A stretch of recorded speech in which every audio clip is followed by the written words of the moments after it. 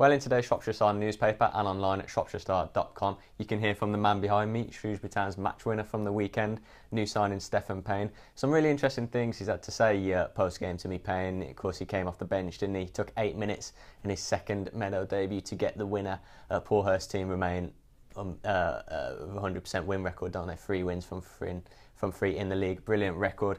Payne, not a totally new face, is he? He signed just on the Friday before the Rochdale game, but a loan spell last year means Town fans know what he's all about. And that loan last year didn't start too brilliantly, did he? He got injured 10 minutes into his first debut with the club, went on loan from Barnsley, and struggled really to get straight away back into that fitness when he returned back sharp and match ready.